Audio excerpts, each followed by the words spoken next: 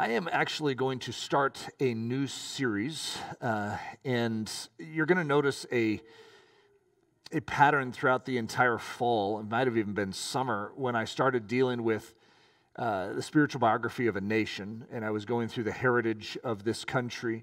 There's been such a burden that I have as I've seen the disintegration of this once great country, and to see it begin to flounder and forsake its heritage. And it's been doing it for a long time. It's not just this year, but this year has been a hyperspeed. It has been something that has moved a lot quicker. The erosion has happened so fast that I think for many of us, we're still trying to catch up with all that has happened this past year. Most of us, I saw I was giving imaginary ornaments to our staff. No, imaginary. I shouldn't even call them imaginary. But imaginary ornaments to our staff. And so when I was looking for ornaments, I saw one of the Grinch, and it said 2020, stink, stank, stunk. So I laughed. But that's a common perspective towards this past year. It's almost like the given that we just will buy that this was a bad year, when in actuality, a Christian looks at this last year completely different. And that's entirely the point of this message, and not the whole series, but the beginnings of the series, because I want to focus on something that's specifically the revival of a nation. So the last series I went through was the rescue of a nation, and it's God's pattern for how he turns what the enemy means for evil into good, and how he has a plot twist on every story. That if you were to just stop certain stories in the Bible, stop it, push the pause button right there, and then ask everyone in the crowd watching, so what's going to happen? If they didn't know God's nature, if they didn't know God's ways, they would despair. Despair is when you forget God's ways, when you forget God's promises. Despair has no business lingering in our hearts at all. Hope is the residing attribute of the Christian. We always have hope. We always have a smile. That's why we can sing in prison cells. If you didn't know that God was going to turn all of this in his way, well, how could you sing in a prison cell? How could you dance and leap for joy when you're falsely accused unless you know that truth wins? You see, lies may have a season, but truth wins. Darkness may seem to linger, but when the light switch turns on, it dissipates. We need to remember who is the light, who is the truth, who is the victor. It's very, very important for us right now. So the name of this particular message is the superhero glasses. I've actually talked about these superhero glasses many, many times over the years. However, I've never called them the superhero glasses. That's a new term for it. But the phrase in Philippians, when you look at the book of Philippians, it's going to basically talk about an attitude, is the NIV version. That's what I grew up with, the attitude of Christ. And then you're going to see the King James and the New King James use the term mind. You could use the term glasses and it would be just appropriate. It is a perspective or a lens through which you are viewing the world. And so Paul is in prison, and he's commanding everyone to rejoice. He seems almost giddy, like he's excited about something. We want to remind Paul, you're in prison. You're supposed to be crushed. You're supposed to be despairing. You're supposed to be miserable right now. And he's saying, rejoice. Again, I say, rejoice.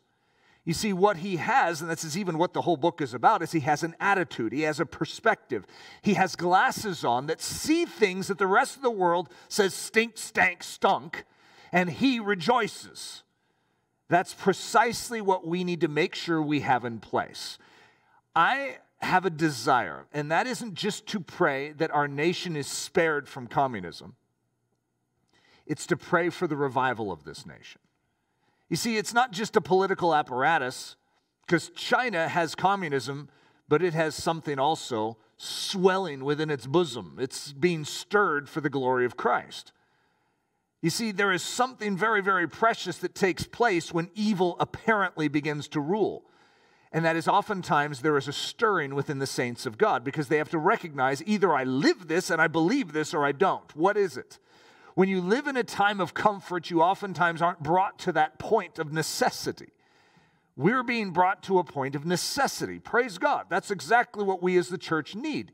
Of course, all of us could compare notes and say, wouldn't it be nice if we could be brought to a place of necessity without having to come under communism? And I would say, yes, it would be great. But if it takes communism to awaken the church, isn't that what we're after? So as far as I'm concerned, I want God's ends, which is a revival for this nation. And so I'm not necessarily going to clamor for a certain governmental structure, even though I favor certain ones over others. But I am going to go after the reviving of this nation to the glory of Jesus Christ, where they would come to know Him as their Savior, that there would be a redemption in the midst of this nonsense. So the superhero glasses. So this is the NASB. This is Philippians 2:5. Have this attitude in yourselves, which was also in Christ Jesus. And then in the New King James Version, let this mind be in you, which was also in Christ Jesus. So attitude, mind. This is the word in the Greek phroneo, which is like a set of glasses. It's like, take off those glasses. Put off those old man glasses. You see, you're seeing everything wrong. And this person over here could be saying, but I'm in a prison cell, Paul. Take off the glasses. Try these on. And suddenly you transition into a whole new mentality. It's like, whoa, you mean this is now an opportunity for my life? I could actually turn this into my parish, and I could this is my new mission field. I'm a missionary. I always dreamed of being a missionary. Now I'm a missionary in prison. It's a total flip on perspective. You see, when you wear the old man glasses, when you wear the first glasses, you despair. You get disheartened. You get discouraged. If you see any of that taking place in your life right now, check your glasses and make sure that you put off the old and put on the new perspective. The new perspective looks at life from a very different angle. And as a result, when you wear those glasses, you can't help but sing, shout, and you get a little jig in your leg. You dance, you leap. It's the exact opposite behavior of this world. The world is crushed. The world is despairing. The world is discouraged, but not you. You put off those glasses and you put on heavenly ones. So the almighty mind, that's what we're supposed to have. We're supposed to have God's very mind. And that's actually what it says in 1 Corinthians 2:16. We have the mind of Christ. The understanding of Christ, the thought patterns of Christ, the perspective that He has, we have. It's very, very important for us to remember right about now. The world wants to tell us how to think. It's actually called brainwashing. You know, when communism comes into a country, one of the number one things it functions in is something called brainwashing. Isn't that an interesting term? Yeah, we don't think of that happening here, except for if you start to look around the culture and everyone acts the same, dresses the same, thinks the same. What's happening? It's called brainwashing. And so as a result, we need to make sure that we have the brain of Christ as opposed to the brain of this world. We need to make sure that the Holy Spirit is washing out all that the world's trying to wash in, so that we can think like He thinks in a time like this. So here's our word phroneo, and this is in the book of Philippians, a mental lens through which one sees, reasons, and decides. A perspective, a point of reason, a way of thinking. This is precisely what we are needing, and this is precisely what Paul in the book of Philippians, in fact, if I were to say it in the book of Philippians, I would say this is the entire point of the book. Put these glasses on. If you put these glasses on, you can go through anything. There is nothing that will be impossible for you. If you wear these glasses, put these on, then every thought you have can be washed through this. Everything you see, where the world is like, look how bad this is. You put these glasses on and say, look how good that could be. So I have some different options for you of different superhero glasses that you could put on. I mean, there's some variety here. And so if you're missing this, if you're not getting the video, I have a whole bunch of different superhero glasses on the screen, which are really intriguing, especially to young minds. They're like, oh, this sounds fun. So I've talked about the mother eagle multiple times throughout Ellerslie's history, but it's times like this that make it imperative that I just bring it to the surface again, because it is an incredible meditation on perspective. Of course, you know that eagles build their nests way high up in trees or cliffs or rocky crags, right? They really like the height so that they can see well. They have good perspective. And so mother eagle, as we know, is a developed, matured eagle. And God is going to liken himself in Deuteronomy 32 to an eagle, to a mother eagle, as strange as that might sound. And so as a result, this parallel is very, very biblical. And so we have a mother eagle's strange and bewildering actions. It doesn't make any sense. Why is mother doing this? Well, mother sees something that baby eaglet doesn't. You see, mother eagle is going to build a mansion of a nest. And if you've ever seen an eagle's nest, it's like the bird mansion. It's massive, first of all. It's high up. It's, the bad critters can't get to it. It's safe and it's secure.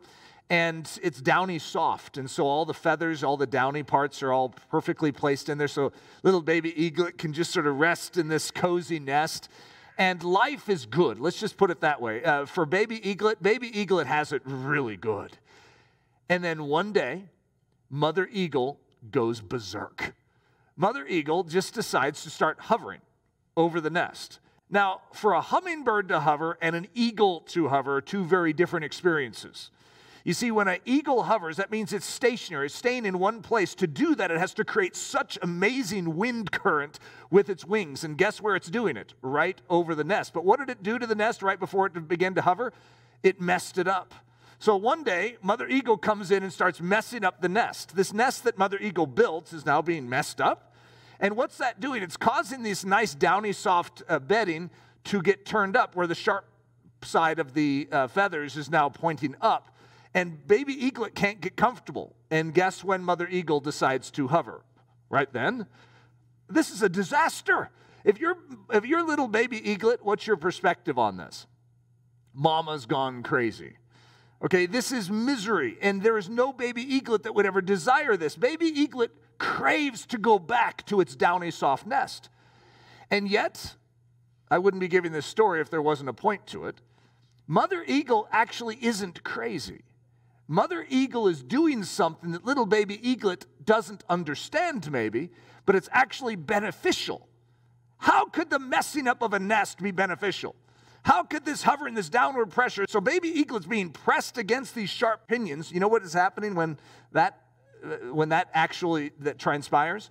Is baby eaglet is pressing against the wind. When it does that, it is strengthening a muscle in its wings that is going to be necessary for flight. And because of this pressure, it's going to secrete an oil which will lubricate both of its wings so that it actually can fly. Without this seeming disaster, baby eaglet would be unprepared for what's ahead. So if baby eaglet wasn't already convinced that mother eaglet had lost it, mother eagle is going to knock baby eaglet out of the nest. Now remember, like I said in the beginning, this is a high up nest, which means there's a long way to fall. What kind of mother would knock their little baby out of a nest? So baby eagle says, falling to its death, right? But mother eagle is going to swoop down and catch it and bring it back up to its nest. And baby eaglet's probably a little confused, a little like some of us have been in our life when these things have happened to us. And then what's mother eagle going to do? Not fix everything, not just solve the nest issue and say, why don't you just go back to sleep, but knock baby eaglet out again. Mother eagle's going to swoop down, pick up baby eaglet, and carry it back to the nest. This will happen time and time and time and time again until finally little baby eaglet decides to start flapping. And pretty soon, baby eaglet learns how to fly. An eagle has the strength in its wings to fly above storms. Which means if baby eaglet stays in that nest, it's a nice nest, yes, but when the storm comes, baby eaglet is susceptible. But if baby eaglet learns how to fly, any storm could come to town, and baby eaglet, now a grown-up eaglet, could actually fly above the storm. Same storm, but a different perspective on that storm. God is in the business of lifting us up above storms, not sparing us from storms, but giving us perspective above the storms so that we can endure any storm like an eagle. So let's look at this list. Reasoning like a mother eagle. This current pressure upon you is working great benefit into your little eaglet body. Trials are opportunities through which God will make us stronger. Suffering is a means by which God both purifies and fortifies our soul. Affliction is the secret catalyst that works unbreakability and unbendability into our soul. That's just the way the Scriptures teach us, isn't it? That's precisely the mind of God towards us, not just the mind of Mother Eagle, who's just symbolic in this situation. Acts 8, 1 through 4. And at that time there was a great persecution against the church which was at Jerusalem. Oh no, that sounds terrible. So I put in parentheses this nice red font, which isn't in the text of Scripture. It's just me adding a little commentary. Mother Eagle was hovering over baby Eaglet. And they were all scattered abroad throughout the regions of Judea and Samaria. Oh no, baby Eaglet was nudged out of the nest. Therefore they were scattered. They that were scattered abroad went everywhere preaching the word. Therefore baby Eaglet began flying like the eagle she was built to be. You see, historically what we have is something called the diaspora. That's the Greek word for the scattering. God is going to bring his Holy Spirit, by the way, that's a good thing, to the church of Jesus Christ. He's going to fill them. He's going to baptize them. And what he has promised is that he is going to do this, and when he does, they are going to go into not just all Jerusalem, but ultimately all the world to preach the gospel. Well, how are they going to get into all the world? Because if they're anything like us, they're going to stay in Jerusalem. But God has an intent that goes beyond Jerusalem. So it's interesting. God is going to use the enemy's efforts to thwart the gospel to spread it. Isn't that an amazing statement? There's a principle in that. The enemy has a design to stop God's purposes. God loves to take the enemy's design to stop his purposes to magnify his purposes. It's just God's sense of humor at work, which it's high time we get his sense of humor in us. We need to laugh when God laughs. We need to snicker at the enemy when God snickers at the enemy. We need to hold in derision the enemy when God is doing it. For whatever reason, we have a tendency, and I'm sure all of you would agree, to have the old man glasses on in a time like this. And when the enemy bemoans and says, you need to be bemoaning right now, you need to be discouraged, we're like, oh boy, I sure do feel a little discouraged. Get those old glasses off and put on the new ones. So Deuteronomy 32, 11 through 12. As an eagle stirs up its nest, hovers over its young, spreading out its wings, taking them up, carrying them on its wings, so the Lord alone led him. Speaking of Jacob or Israel. This is how God has always led his people. Why would we expect it any different now? Are we willing to have God stir up our nest? Are we willing to have God hover over us because he loves us so that our wings would be strengthened to endure great difficulty in the years to come? Would we be willing to have God nudge us out of our comfort zones into a full drop position where we are so dependent upon him to catch us? I mean, God, how about we just sort of stay here? I don't care if it's all messed up. I'd rather stay here in a messed up nest than out there free falling. But when you're free falling and you haven't learned how to fly yet, what do you need? You need Mother Eagle to catch you. And most of us just, we wouldn't select that. But if you want to grow up, as I do, to be ready to impact this world for the glory of Jesus, right here, right now, I think we need to let God do it his way. So the amazing effects of the chase. And so I'm going to refer to the chase as this diaspora. We have this great persecution that is going to break out against the church of Jesus Christ. And, if I were to have us all have a card and I were to go out and I say, was that a good thing or a bad thing? Vote, good or bad on your card. Isn't that an interesting question? Was it a good or a bad thing that a great persecution broke out against the early church? How do you vote if it was a good or a bad thing? Of course, it's evil, so it's not good, but it sure did produce good. You do know what came out of that. The gospel started to be shared all over the world. How would that have happened otherwise? You see, what the enemy meant for evil, God turned. He flipped it. This is God's way. So do we fear the enemy's evil? Or do we hold it in contempt and smile heavenward and say, God, what do you have up your sleeve now? I'm excited to see. You see, we're supposed to have the right glasses on. So look at this, the amazing effects of the chase. There's the great chase, the persecution. They're running after the Christians everywhere they go. Paul the apostle, Saul, the non-apostle yet, all right? He's the one that's going to become Paul the apostle, is the lead guy creating this havoc. And, they are chasing them all over the place. And then we have the scattering, or we're going to call it the positioning. You see, if you have the old glasses on, you're going to look at it as scattering. This sounds random. Or you could look at it with God's glasses on and say, no, I'm going to position you here, I'm going to position you here, you here. You see, when you spread salt on your egg, you don't just take the lid off and go poof into a big pile. That's the way we would probably do it if we were going to pick how the church should function. We're going to be like salts all in one place, and I want to be right in the middle of that. That sounds great. Instead, we put a nice little cap on, and it scatters the salts around. You don't want too much in one spot. You want to spread it around. And we're like, God, but I want to be with salts. I don't want to just be hanging out on an egg way over here on this one little bulbous side. I can't see the other salt granules. But God is seasoning the whole egg.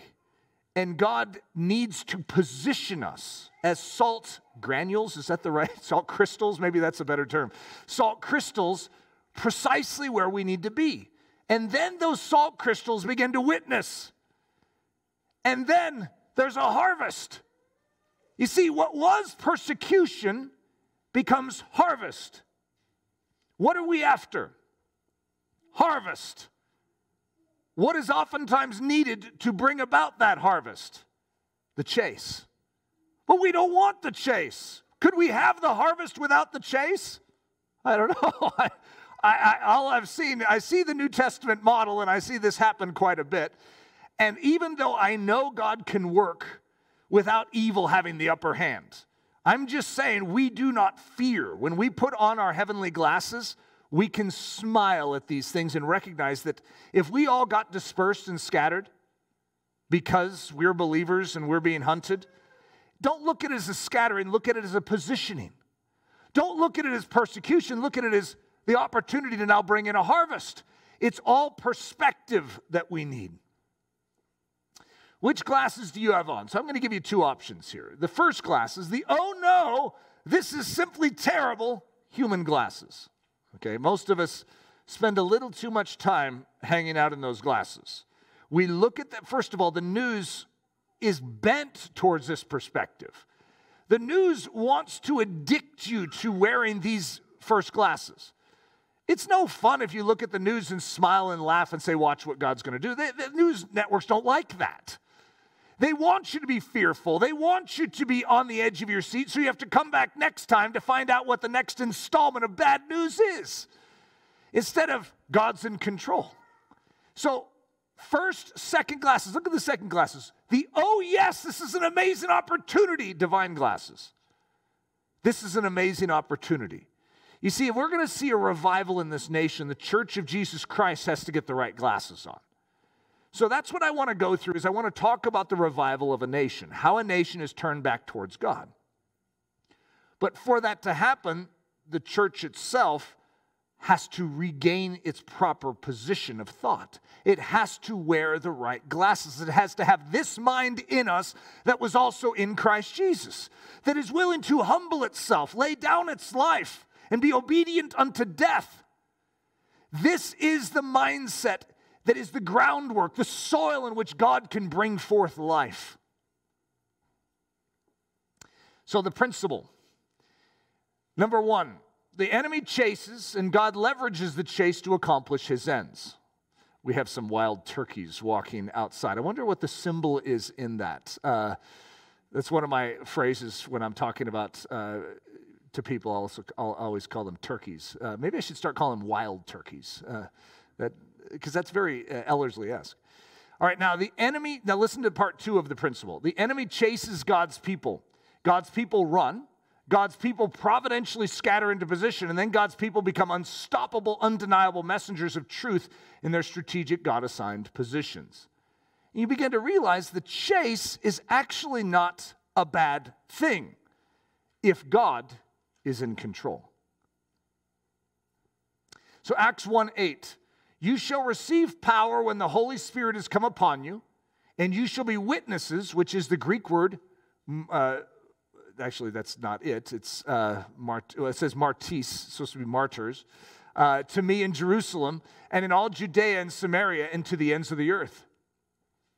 You shall receive power when the Holy Spirit has come upon you. And you shall be witnesses, martyrs, where? To me in Jerusalem and in all Judea and in Samaria and to the ends of the earth. You see, God's already forecasting. He needs to position us not just in Jerusalem. Jerusalem is where we just sort of want to be. It's home. We don't want to have to go out there. And yet what you're going to see is when the Holy Spirit comes, it's going to create noise. It's going to create a clash. You have flesh and spirit. And you're going to see this tension arise. The same thing is going to happen if the church gets strong right now. If we awaken, watch out, world, right? We're going to see some sparks start to fly. I've oftentimes said when the church gets its game on, one of two things is going to happen. Either there's going to be crosses erected for all of us to hang on, or we're going to have revival that breaks out. Either way, God gets his glory. Look at 1 Corinthians 9:26. So I do not run aimlessly with uncertainty, is what that means. I do not box as one beating the air. If I am chased with these second glasses on, you know what I'm thinking? God, where are you putting me now? Where are you positioning me? You see, I don't run aimlessly. I'm not just boxing at the air. I'm not just fighting, these vaporous spirits. I am actually standing for truth, and God is leading me like a cloud by day and a pillar of fire by night. So if I get chased over here, I go, God, thank you for bringing me here. Why do you have me here? You see, the Israelites are going to follow a cloud, and yet it is going to lead them precisely where they need to be, and at the right time, they are going to be positioned at the banks of the Jordan to cross and take the land. Each one of us needs to follow God. Where God is positioning us right now as the Church of Jesus Christ, we are being readied to deliver a blow to this world. The key idea, when the chase comes, I don't just run with uncertainty, not realizing that this chase is purpose and meaning. I know that God is allowing this chase to direct me perfectly into position so that my witness may have full effect for his kingdom and his glory. Chasing Paul. Philippians 1:12 through 14. Listen to what Paul said. So Paul was chased. Paul chased, and then Paul was chased. But I want you to know, brethren, that the things which happened to me have actually turned out for the furtherance of the gospel.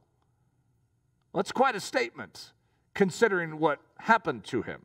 So let's look at a quick overview of what happened to Paul. And I want you to remember, as I read through this, that he is saying, these things have turned out for the furtherance of the gospel. So now let's look and see what happened to him. So what happened to him? From the Jews 5 times I received 40 stripes minus 1. 3 times I was beaten with rods. Once I was stoned. 3 times I was shipwrecked. A night and a day I've been in the deep, in journeys often, in perils of water, in perils of robbers, in perils of my own countrymen, in perils of the Gentiles, in perils in the city, in perils in the wilderness, in perils in the sea, in perils among false brethren, in weariness and toil and sleeplessness often, in hunger and thirst, in fastings often, in cold and nakedness. And these things worked for the furtherance of the gospel. Remember which glasses you could have on? Imagine if you have glasses number 1 on when this is all happening to you. You despair. Talk about discouragement. You give up. It's like, hey, if this is what comes with following Jesus, I don't want to have anything to do with it. But if you put on glasses number 2, you recognize what Paul is seeing. Oh, Lord Jesus, you're going to get glory out of this. Oh, Lord Jesus, you're going to awaken lost souls with this. Praise God, which is why you can go into a prison cell and sing. Do you know that God is going to work this for the furtherance of his gospel? So what were the effects of the chase? Listen to Acts 19:26. This is Demetrius, the silversmith. And so he's a bad guy, right? And look at his perspective on what is happening in and through this chaste man. That sounds funny because it sounds like chaste, C-H-A-S-T-E. But no, he's chaste, C-H-A-S-E-D. Demetrius says this, moreover, you see and hear that not only at Ephesus, but throughout almost all Asia, this Paul has persuaded and turned away much people. Oh, no. Saying that they are not gods which are made with hands. These are not gods. They're made with human hands. There's a God in heaven. And Paul has persuaded, who says, not only Ephesus, but almost all Asia. How did that happen? Well, Paul was being chased around. Paul was being persecuted. Paul was suffering. And what was coming out of that? The furtherance of the gospel. So as a result, depending on which glasses you choose to look at, supposedly like Superman, what can he see through like brick walls? He has like this superhero eyesight, right? Well, Jesus has superhero eyesight. And he can look at a prison cell and laugh. He can look at a prison cell and sing. And we have these same glasses. Paul was wearing them. He's like, these are incredible, guys. You need to try these on. God gave me glasses. And I have the ability to duplicate them and stick them on you. Every one of us can wear these superhero glasses. And we can see precisely what God wants us to see in every situation. So, a difficulty or a diaspora? The early church is being persecuted. Is that just a difficulty, or is it a scattering and a positioning? You see, all of the book of Acts is going to show it as a positive. In fact, you'd almost say an underlying secret message in the book of Acts is the doctrine of suffering. Because it doesn't give a lot of commentary on suffering, it just shows you the benefits of it.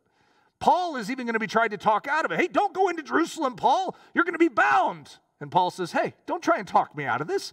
What you see is the benefits that are going to come when the church faces persecution. That's strange, but it's like the entire book. And what's happening is the gospel is spreading not just in Jerusalem, and not just Judea and Samaria, but into all the world. So let's practice. All right, we got a big crowd, 5,000 men and then women and children, and there's no food and they're all hungry. Oh, no. So that's either going to be a problem, like a big crowd with no food, or you could put on the heavenly glasses. We're just going to try it out here. All right, now what do you guys see? I see a small lunch with huge potential. In other words, if you were just looking at that in the natural, it's actually a bad situation. It's like, Jesus, we don't have food for him. What are we supposed to do? Don't you feel that right now in this world? God, I don't know how to speak to people with masks on. I don't know if any of you have come to that same thought process in your head, but it's like, God, I'm ready to share the gospel, but now I feel awkward. Because when I come up to people, every conversation gets clipped because everyone feels awkward socially. So you feel like you're being disrespectful by continuing to talk when someone else is feeling like, well, I don't think we should talk, nor should we be 6 feet close to each other. And so as a result, you just feel this latent awkwardness in there. And so it's a big crowd with no food is what we have. And yet, God says, give me the little you have and let me show you how to use it. Because I want to take that little lunch that you have and I want to feed this multitude. How does he do it? Supernaturally. God is in the business of doing things far bigger than we can dream up. So if we will hand our little lunch to God, I have a hunch, God is in the business of doing a big deal right now. Charles Spurgeon said this, it is easy to sing when we can read the notes by daylight. But he is the skillful singer who can sing when there is not a ray of light by which to read, who sings from his heart and not from a book that he can see, because he has no means of reading, save from that inward book of his own living spirit, whence notes of gratitude pour forth in songs of praise. I don't know what happens to you when all the lights go off in your life and the circumstances are dim and challenging, but there needs to still be a light kink on in your soul. And that's these heavenly glasses. You see, even when circumstances are bleak, heaven is never bleak. And heaven is inside of you via the Holy Spirit. You have heavenly perspective. At every juncture, you can turn to that and read the truth of Scripture by the light of heaven so that you can remember the joy, the peace, the life, the love, and the hope that always is there for the saints of God. So I was digging up Richard Wurmbrandt's statements on preparing for persecution. there were a couple statements that I thought were apropos that matched well with this message. Listen to this. A Christian does not panic if he is put in prison. For the rank and file believer, prison is a new place to witness for Christ. I'm just going to read that again because this is second glasses talk right here. This is like humorous. If you're just reading this and you have no experience with Christianity, you're going to be like, what in the world is he talking about? For the rank and file believer, in other words, the average believer, prison is a new place to witness for Christ. Now, this is in communist countries. In other words, they're witnessing for Christ, but if they get betrayed by someone, and they get stuck in a prison, well, hey, I'm still witnessing for Christ. This is a new place, just a new mission field, new people to talk to. And so it's a complete flip of the same situation. That's not how most of us look at a communist prison cell. For a pastor, prison is a new parish. It is a parish with no great income, but with great opportunities for work. Free churchgoers look at their watch. Already he has preached for 30 minutes. Will he never finish? When arrested, watches are taken away from you. You have the churchgoers with you the whole week and can preach to them from morning to night. It's like a pastor's dream. They have no choice. There have never been in the history of the Romanian or the Russian church so many conversions brought about as there have been in prison. So do not fear prison. Look upon it as just a new assignment given by God. So how could we translate that right now? Because it may not be prison for us in the next 5 years. Of course it may, but it may not. But it may be difficulties that are likened unto this, that most of us would by our very nature want to avoid. Instead of recognizing, imagine that God spoke to you and says, I have a mission field for you. I have a new opportunity for you. Wouldn't that be encouraging? He wakes you up in the night and says, I have an opportunity for you. Great.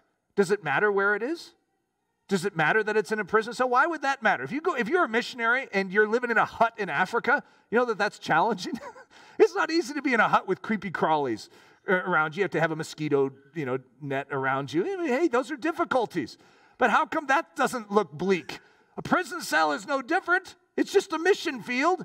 It's an assignment from God. So as a result, whatever your assignment, why don't you beam with excitement over it? Why don't we get excited about what's up ahead? Let's go after God's ends. Yes, we have a big crowd and not a lot of food right now. But who's present? The one who multiplies the little we do have. You see, we have everything we need for life and godliness. Everything we need to thrive right now. Let's use it. If you're wearing the first glasses, let's take those off this morning. Let's put on the heavenly perspective. Let's look at life through God's lens. Your attitude defines your outcome. Glasses 1 leads to Judas. Glasses 2 leads to Jesus. In communist countries, the biggest deal is the church doesn't want Judases. And so from a young developing stage in your Christianity, you will be talked to about the fact that you're being entrusted with new glasses. First glasses are betraying glasses because you're going to think about your own skin when it comes down to it. See, that's the problem with the first glasses. You're thinking about you, what this means for you, the comfort level for you, as opposed to second glasses are thinking about Jesus. You can only look at life through Jesus' lens when you wear his glasses and you think about his priority above your own. And as a result, the end result of your life is you show Jesus. The last thing we want to do is show Judas in a time of crisis where you get under torture and the first thing you do is give up 50 believers over to the communists for them to do with as they see fit. You see, our job is to be as Jesus. Richard Wurmbrand, we have had in communist countries very big surprises. There have been gifted preachers and writers of Christian books who have become traitors. The composer of the best hymnal of Romania became the composer of the best communist hymnal of Romania. Everything depends on whether we have remained in the sphere of words or if we are merged with the divine realities. For each and every one of us, we can have the words of truth around us, and we can nod along and we can say amen to them. But do we have the intimate walk with Christ? Are we learning to rejoice in the small things? You see, if you're wanting to rejoice in a prison camp, you need to rejoice now with getting up early to seek after Jesus. When you have a small, trivial challenge in your life, you have to learn how to sing. You have to learn how to rejoice when you're falsely accused. You have to learn how to do that now. Don't wait for the greater trial. You have to get used to these glasses, these heavenly glasses, in the now. In the current trials and challenges that you are facing, if you will learn to rejoice in those, well, then you're setting yourself up to rejoice in bigger trials. However, the reverse is also true. If you do not rejoice in the small trials now, when the trials enlarge, actually you will do the opposite of what you really desire to do. So I've been talking about these. Typically, I've called them the big four, but then I had a guy email me and say, I think there's a fifth. And I agree. I liked his fifth, which was apathy. But these are the big five, the movements of evil into our country right now. These are 5 operations that the enemy is behind: lawlessness, murder, fear, deception, and apathy, or as someone prayed this morning, complacency. This is a movement, and we see in the church, for instance, I have never seen such complacency in the church as I do now. It is weird, and everyone has their justification. Well, yeah, it's illegal for me to go to church right now. The church has been illegal since it hatched 2,000 years ago. When in the world did we start reasoning that way? We thrive in illegality as a church. Civil disobedience is like in our hip pocket. We follow the King of Kings. And if he leads us to go in a direction that the civil government says we can't, we go and we follow our King. So as a result, there's no place for complacency in a time like this. This is our hour as the church to show the world how we live and who we follow. So lawlessness, murder, fear, deception, apathy. So what I decided to do is come up with 5 positive ones. Instead of just talking about what the enemy's doing, let's talk about what God is doing, okay? So we'll call these the big 5, okay? Hope, charity, integrity, fearlessness, and vigor. So now I chose different words than maybe you're used to on purpose, just to sort of give a new flavoring to it. But hope is critical right now. The devil wants to snuff out hope at every turn. Well, there's no more hope. You might as well stop praying. We as Christians never give up hope. Hope is a trust that we have, and it's based on the nature and the character and the promises of God. He will never leave us. He will never forsake us. Therefore, we have hope. At every turn, we have it. So don't give it up. Hold on to it. It is critical. The enemy wants to snuff it out. He says, hey, give it up. Drop it. Drop it. Do not drop your hope. So God is going to come through. That's the statement next to hope. Look at this one, charity. Now, usually we're going to translate that as love, right? However, if I just say love, you're like, yeah. But if I say charity, it catches you a little off guard. You're like, huh, what? And you might listen a little longer, right? So look at this. Desiring the best for my enemies. This is critical right now. You see, if we play the game that the world is setting us up for, it's us against them. Instead of us being for Christ and we're on Christ's side for everyone. We want to see all men saved. And we know when the Salvation Army came into a town, you know what its number one agenda was when it came into any town, any city? It was to take the most infamous sinner and go after him. Why? Because the most infamous sinner, when he comes to Christ, is quite a testimony to the rest of the community. What if we thought that way right now? What if we loved the most infamous sinners in our culture right now and went after them? Why not? Let's be bold with our love, with our charity. Integrity, watchfulness over every soul movement. I think it is absolutely imperative that we are marked by integrity and purity as the Church of Jesus Christ right now, which means we need extra vigilance in our thoughts, in our feelings, in our attitudes, in the words we speak. We need to have an extra protection around that. When you are in a time of crisis, you have a tendency to let down your guard. You get flustered and frustrated quicker. You speak things that you wouldn't otherwise speak. You send emails way too quickly. In other words, you do things that are not marked by the love, the character of Jesus. We have to have an extra guard in this time. When the enemy is coming in like a flood, the Spirit of the Lord will raise up a standard against him. And we need to agree with the Spirit of the Lord right now in our life. Number 4, fearlessness. The enemy's coming in with fear. We hit it back with fearlessness. Unintimidated by the enemy's bluff. And that's what I'm going to call it. It's a bluff, guys. Who's in control? Who's the victor? Who finished the work? His name is Jesus Christ. The enemy is defeated. He wants to tell you that he has the upper hand and that he rules. And we need to answer back totally unintimidated with a fearless calm.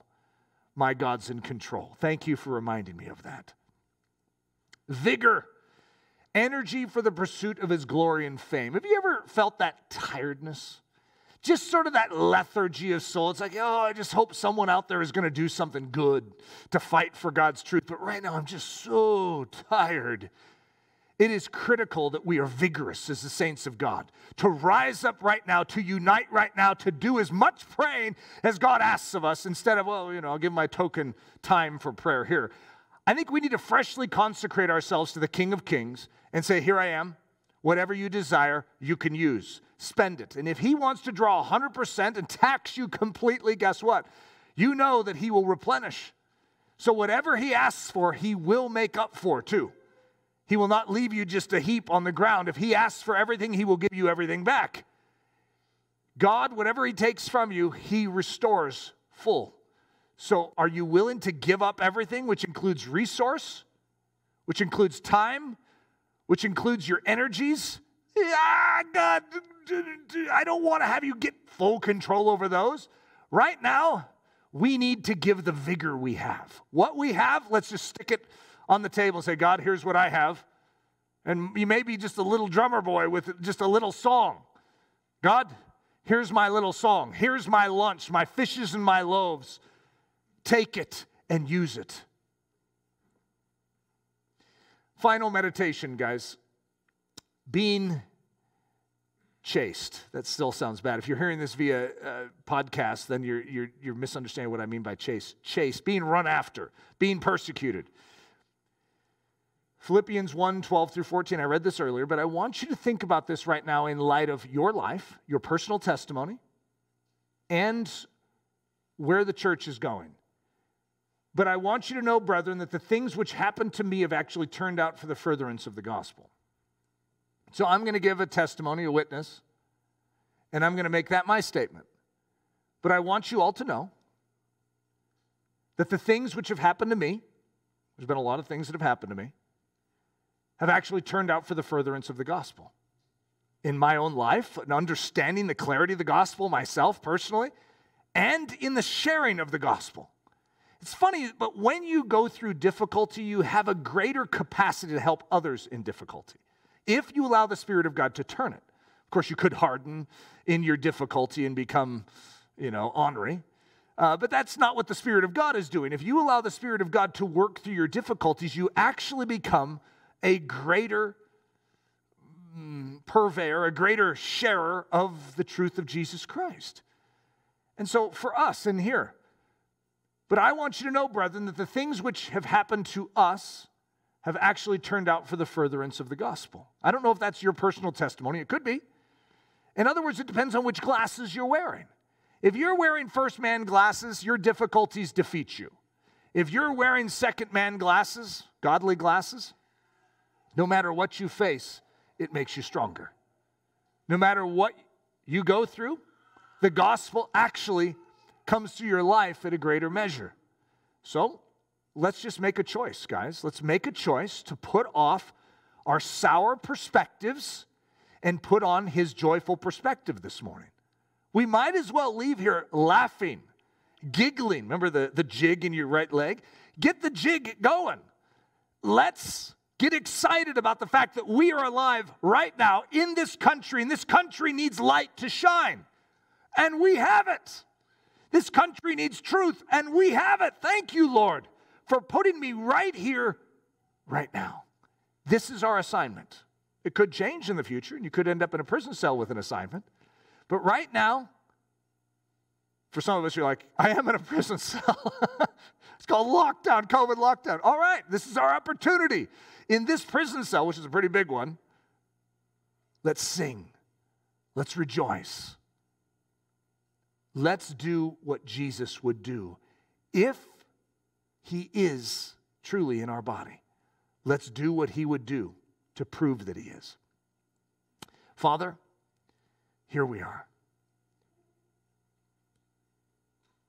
We want to see through your eyes, through your perspective. Lord, we see our country and its demise, its erosion, its loss of virtue, its celebration of evil. And we have grief. But Lord Jesus, we want to see that as a grand opportunity because evil leads to destitution. It leads to despair. It leads to an awakening to a great soul need. And Lord Jesus, we have the solution for that. It is called the gospel of Jesus Christ. So Lord Jesus, sharpen us for this time in which we live. Empower us by your Holy Spirit. And Lord Jesus, may we be ready to give the good news of Jesus Christ. It's in the precious name we ask this.